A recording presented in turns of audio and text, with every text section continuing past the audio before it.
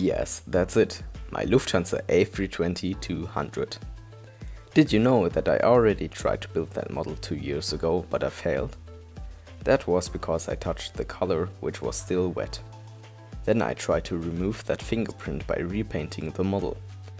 Sadly, it just got worse. At the end I gave up and the model never got finished.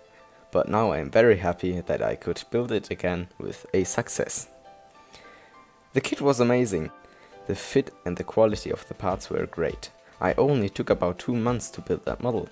The decals, which were from the Revell kit, were also very nice. I would give this kit 10 out of 10 points as well as for the decals.